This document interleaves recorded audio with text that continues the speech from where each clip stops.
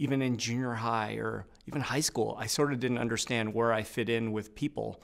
And it took me a long time to realize that that didn't matter.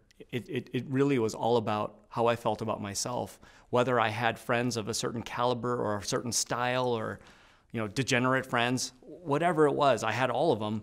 But ultimately, I had to be okay with myself. And that's how I ended up fitting with everybody. If I was okay with myself, I could be friends with the surfer dudes, the musicians, the punk rock kids, the athletes. I could be even gang members, right? I actually, somehow I felt like I got along with everybody.